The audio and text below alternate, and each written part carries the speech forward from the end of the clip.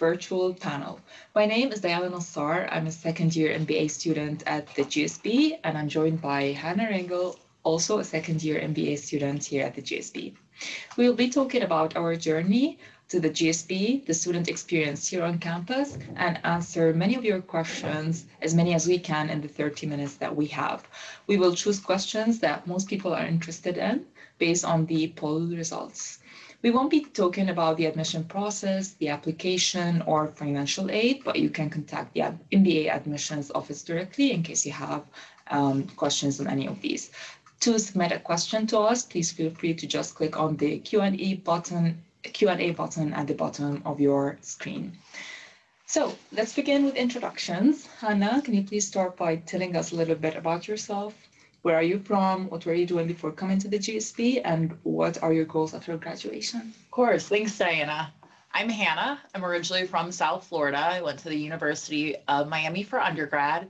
And after Miami, I decided to join the Navy. And I did that for 6 years as a supply and logistics officer, mostly focused in Southeast Asia, finished up in San Diego, and then decided to come to Stanford GSB. Wow. This looks cool. Thanks, Hannah. As for myself, I'm from Jordan. I was a product manager at Amazon before joining the GSB. And after graduation, I would like to still do product management, but probably in the tech media space. Awesome. So now let's get started with some of the questions submitted by the audience. So the first question we have is, why an MBA? What made you decide this was the right time for business school? Do you want to take this one, Hannah? Of course. So as I was deciding to get out of the Navy, I looked at the jobs that were available to me, and they're mostly operations focused, kind of leading teams of 10 to 20 people, pretty similar to what I was doing in the service. I felt like business school just opens up an entirely different set of doors. You can pursue finance, tech, consulting, startups, etc. And I really wanted to kind of open up my options. And I can tell you that after a year at Stanford, that really is the case. I don't feel like I'm pigeonholed into operations and that there's a lot of different industries I can pursue. Oh, yeah, and this is actually very similar to what I also wanted to do. I felt that I just wanted to explore what's out there in the universe and like what other opportunities are available for me. And this was the main reason why I came for an MBA. So yeah, it's either if you want to sort of change your industry or change the function or something like that. I think that's personally what drove me to do my MBA. Cool. So how would you describe a typical class at Stanford GSB in terms of diversity and background? And I think that'll be interesting given your background in the Navy. So yeah, can you tell us a little bit about a typical class at the GSB? Sure.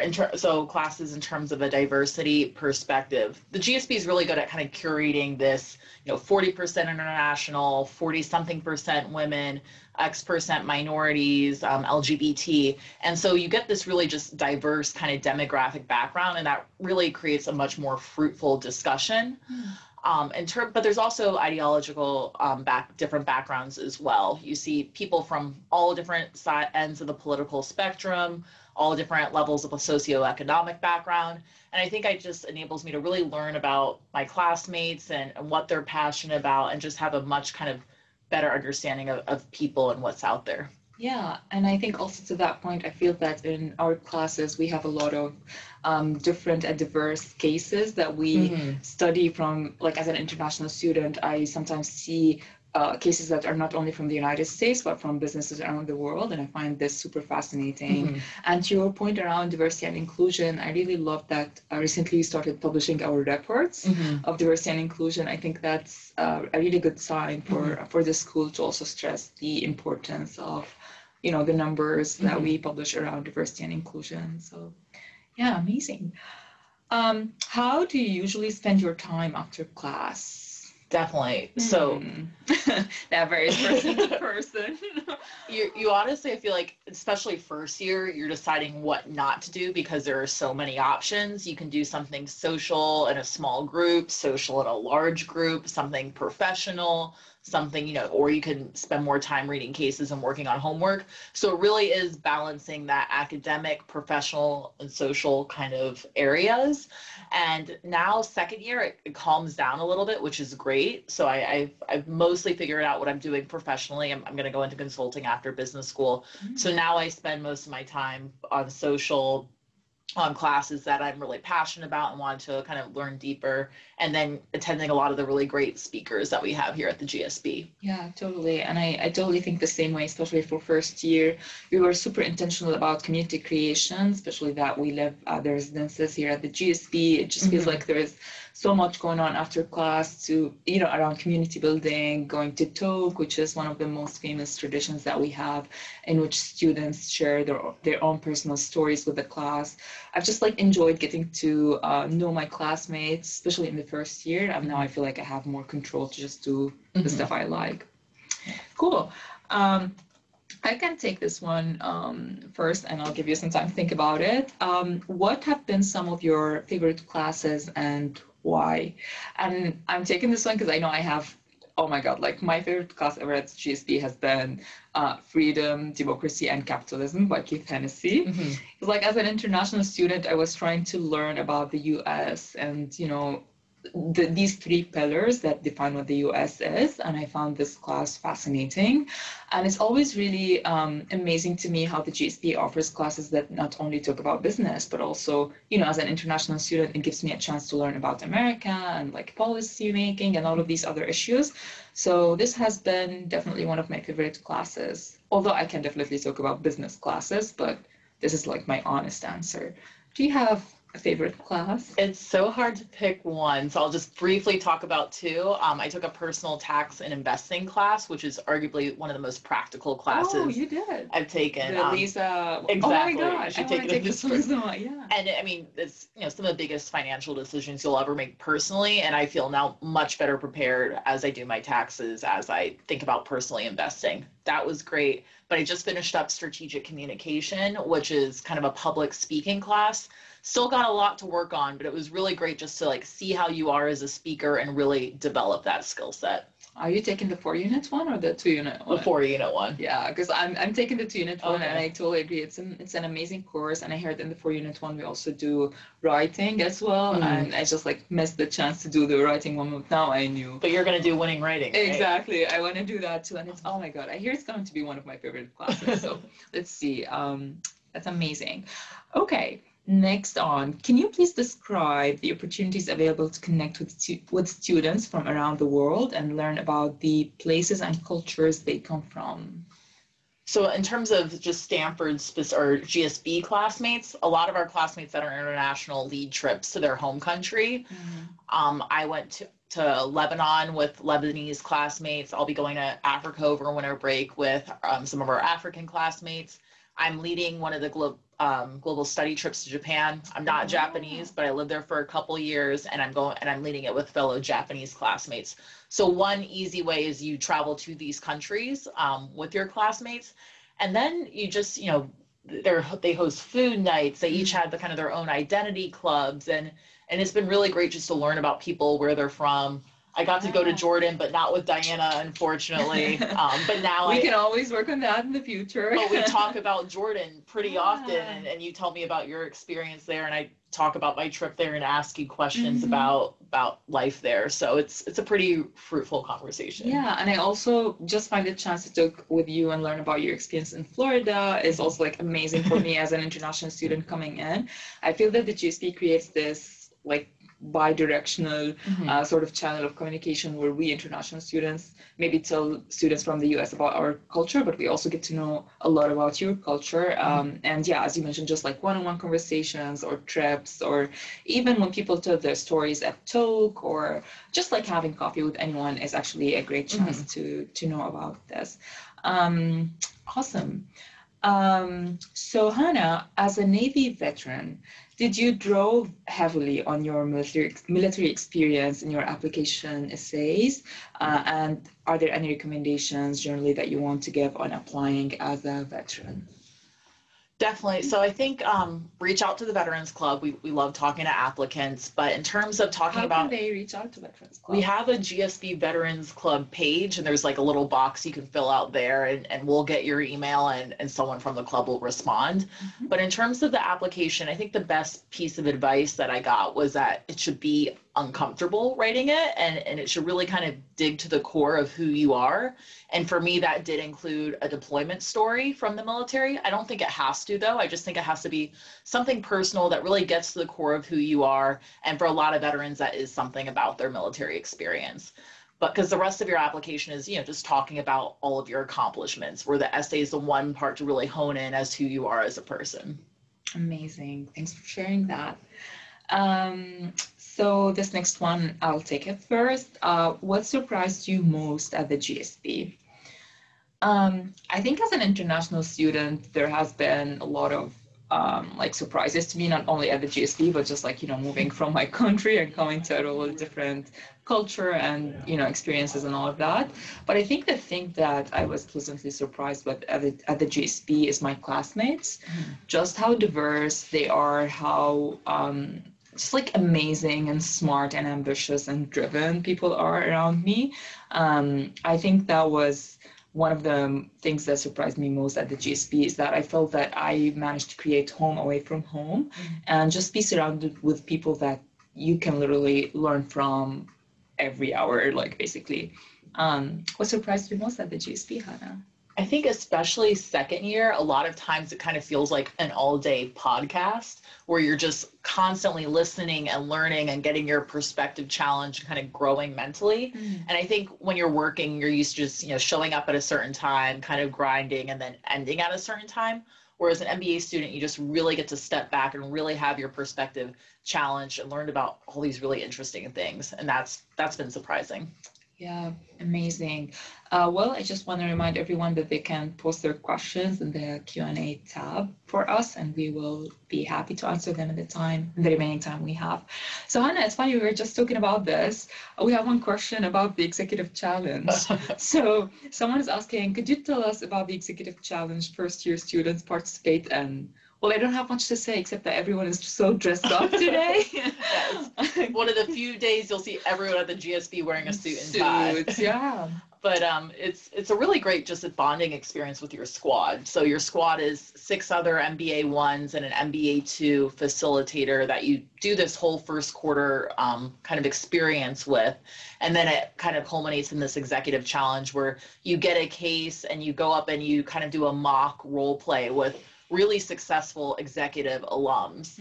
And it's just a really good way to kind of put all that you've learned first quarter into this experience. And what I remember most is just really bonding with my squad and having a fun day to kind of culminate the end of fall quarter. Yeah, do some role plays. It's they give us cases and we do the role plays as if we were executives now, and then towards the end one squad wins, but there's no prize. So it's just a fun day to get dressed up. That is amazing. Could you comment on how the Bay Area influences your MBA experience?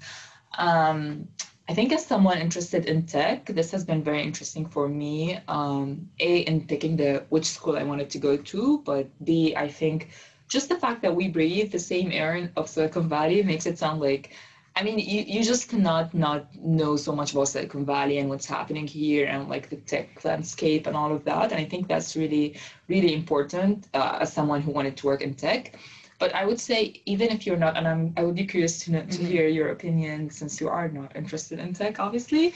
I feel like there's access to all the other industries as well. And I don't know, can you speak more to if you're interested in finance or consulting or all the other jobs? How does that influence your experience? Definitely. So I can speak as someone that tech's great, but I don't think it's for me. And I'm entrepreneurship curious, but I'm not all in like a lot of our classmates. But I've still loved being in the Bay. One, just the access to the people that are around here are phenomenal. We just get fantastic speakers cycling. If they're not already in the Bay, they cycle through and visit. So that's been great. You just get to visit very easily all these awesome companies. I've gone to Facebook several times, Google, Uber, Waymo, because they're all like, a 10, 15 minute ride away. And that's been really cool. And then I just feel like there's this entrepreneurial energy in the Bay and everyone's really trying to create something or grow something or change something. And that definitely is, the Stanford ecosystem goes well with that. Yeah, and I remember we both actually organized the WIM trek, We did. Women in Management trek. To your point, we visited so many companies and they were within, I don't know, like 10, 15-minute drive. Yep. Cool. It was amazing to meet amazing women at all of these companies and, you know, just like hear about their experience. So I think easy access is one of the biggest things that we get at the GSB. Awesome. Hannah, what were your career goals before you started GSB and have they changed? Definitely. So my career, I do have to get back to San Diego. My partner's still down there with the Navy, so consulting made sense because it allows me to do that. But I wasn't dead set when I came to the GSB. I explored a couple different things. I'm still like, maybe I should do something entrepreneurial next quarter on the side, so I haven't closed that off. But overall, I decided that just consulting was the right fit, allows me to kind of get that analytics skill set that a lot of my classmates already have. And really kind of get that first glimpse at the private sector before kind of thinking what I want to do elsewhere. Awesome. Yeah, and I think not similar to you, actually opposite to you. I did not have any career goals before coming to the GSB. I have been in tech for like all my life, and so I was like, I'm not going to do tech. But once I came to the GSB, I actually realized that I like tech, and I like it more than anything else that was offered. I think that's when I realized that I wanted to do it even after graduation. I shifted more towards tech and media because I figured that's the space I wanted, but I really appreciated the chance to get to know yourself more and realize more what are the things that you like and what are the things that you don't. And I think sometimes reaffirming the things that we thought we didn't like is also like a good outcome of the MBA. So yeah, I'm just going back to tech, but I'm going back way more prepared, I hope. Definitely. And you interned at Snap this summer, which is pretty cool. Oh my God, it's dope. Awesome. So we got another question about lead labs. Can you describe your experience with leadership labs and what you learned most from them? I think what I learned most from lead labs was I was used to kind of interacting with like a very specific type of people. Like military style leadership is very different than the private sector. So I think I learned a lot more of those like soft skills and how to like come off softer and less direct and have more influence. And you get pretty close with your squad and they're very comfortable giving you honest feedback and how you come off when you are kind of leading in management. So I think if anything, it was just good, honest feedback and a very like friendly, warm environment. And then just also kind of in a squad, in a smaller team, you see what other people's strengths are and you kind of learn from them as well. Yeah, totally. To me as well, I think it's feedback, as you mentioned. We keep saying at the GSB that feedback is a gift. Love to say that. And I think just getting continuous feedback, because with leadership labs, you meet every Wednesday to do role plays and you get feedback on how those went. So I think getting continuous feedback allows you to see those blind spots that you didn't know about yourself before. And I think that has been my biggest learning from lead labs. Awesome. I'll take this one. I'll give you more time to think about it. If you were to go back in time and do something differently at the GSB, what would it be? Well, it's hard because I say now, like we know what we've been through. And so it's so easy to say I would be less hard on myself, but I don't think that would have been the case if I started again. I think when you come into a place where people are super accomplished and smart and everyone is just like amazing, you start doubting yourself and that could cause you to become really, really hard on yourself, at least in my case. But things ended up to be really, really fine and I'm good. I'm in my second year. And I'm interviewing for jobs. Everything is super fine. So I wish that I had this mindset coming in, but I know that it's hard, but this has been just my own experience. Would you do anything differently, Hannah? Yes, this was a very easy one to answer. I think I overcommitted on some extracurriculars year one. And the issue with that is then you don't have the bandwidth or capacity for extracurriculars later on. Awesome. So you get to the GSB and there are all these kind of shiny objects and you want to do it all. And I think I said yes to too many of them. And now second year, there are these great opportunities. And I'm like, I don't really have the time or capacity for that. So looking back year one, I would have really thought about each thing before I committed to it and really been kind of like ruthlessly prioritizing those things, and then just really asking myself, what will I get out of this extracurricular involvement? So overall, like being president of the Vets Club has been great. Leading the Japan Global Study trip, that's going to be great. But there are a couple other ones I'm like, is this really worth the time commitment? Awesome. Well, this is great that you mentioned that, because we have a question actually about the extracurricular activities. So can you tell us what are some of the most popular extracurricular activities here at the GSB? Maybe through the lens of what you did, but also other things that are popular that you haven't done. Definitely. I think so. Arbuckle Fellows, which we're both not. We're both not. But that's one of like the most famous kind of extracurricular things you can do. You'll take touchy-feely as a first year, and then second year you'll be that MBA 2 squad facilitator, which they're all right now at Executive Challenge. So that's a pretty kind of classic major time commitment extracurricular. Otherwise, there's a ton of different clubs, and clubs are like affinity groups, and then clubs are professional kind of interests, and then they're like just kind of social, wine club or eat club, those kind of more fun interests. So a lot of people join one of those and take a leadership position in those clubs. I mentioned I did president of Veterans Club. That's been great. People also TA. I'm TAing next quarter for 2 real estate lectures that are very successful and really great guys. Wow, and good for you. I know you're I already TA this quarter. Yeah. Right. So there's just, and then people also like work at maybe like a venture capital firm that has a relationship with the GSB. Tons of people are starting their own companies or working with a startup. So there's so much extracurricular stuff going on, and it's hard to kind of mention it all. Totally. And to your point, even though our buckle is like the most popular or something, I feel like I've done so many other things, and like both of us have done so many things that are not as popular, but I feel that they spoke to us more. Maybe to your point, it's clubs or things that you just enjoy doing, like TAing a course or something like that.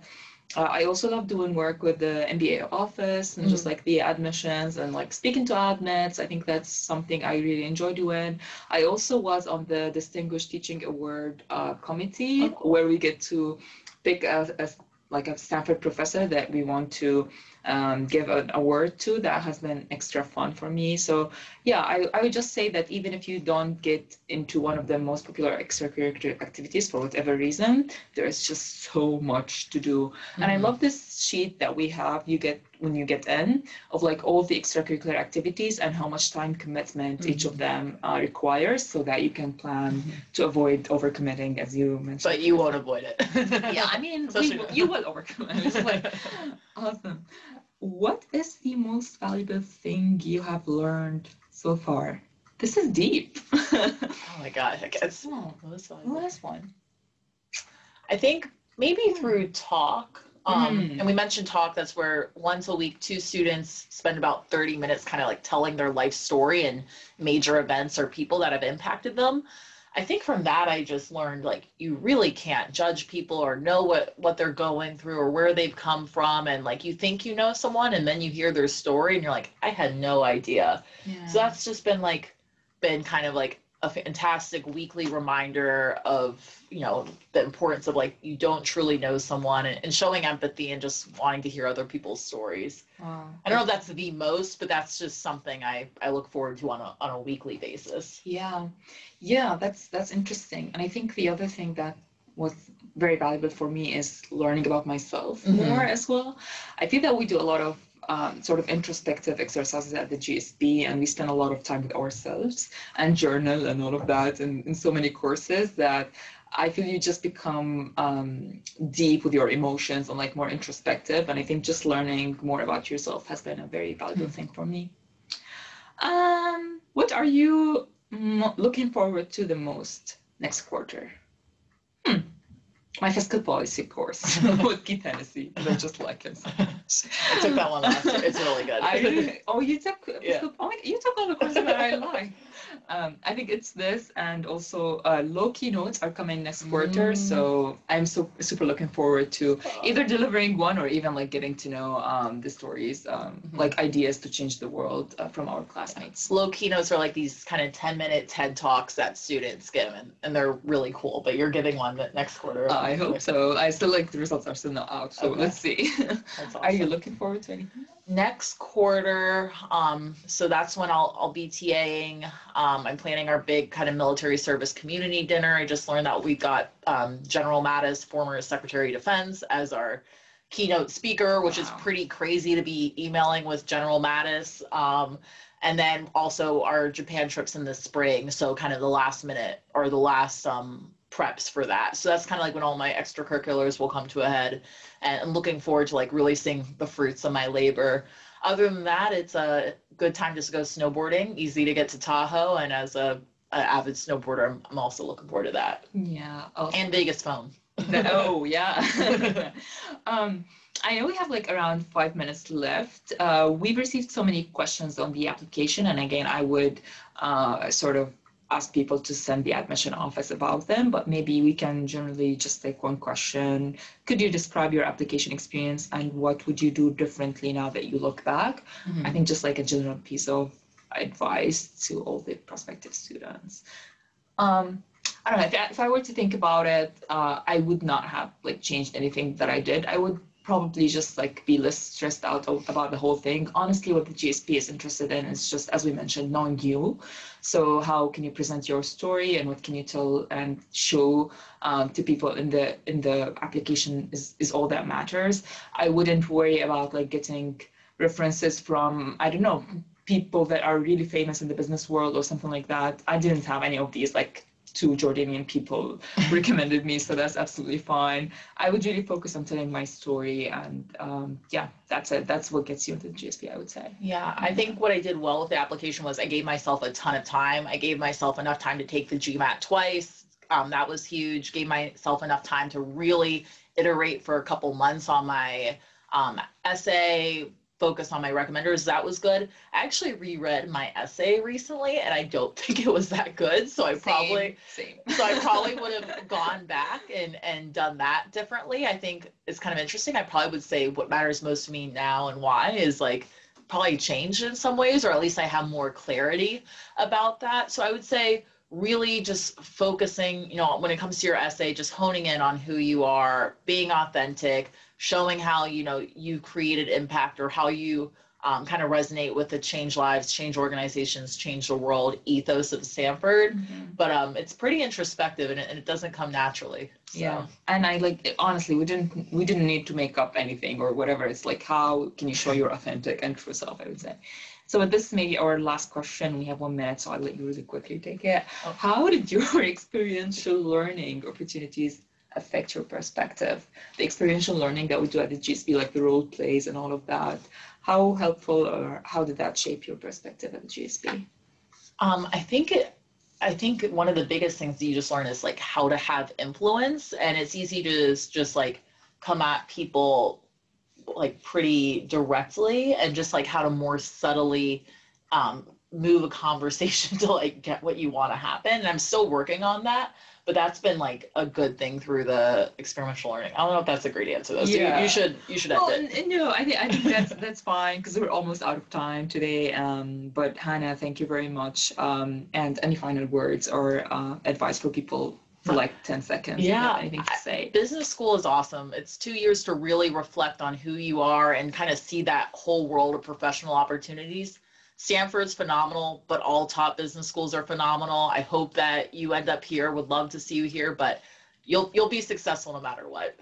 Great. Thank you everyone for joining us today.